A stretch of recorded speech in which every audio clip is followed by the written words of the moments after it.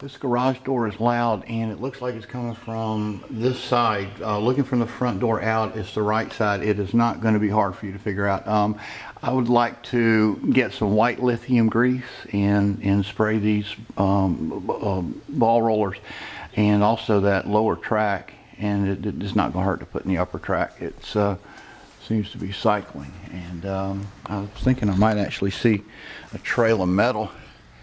You see how it's wearing right there, and that's where it's rubbing. I think if we get some lithium grease in there, it'll make a world of difference. And while we're doing one side, let's do the other.